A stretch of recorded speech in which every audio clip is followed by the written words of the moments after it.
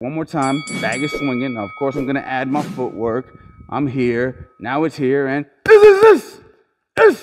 Look at the bag, now I'm here. This. Look at that. The bag is under control. I didn't have to go like this, okay? And that's the number one thing that I noticed that people have to learn. So how do you do that? Exactly how I demonstrated. When the bag is swinging, just use your fist to slow it down.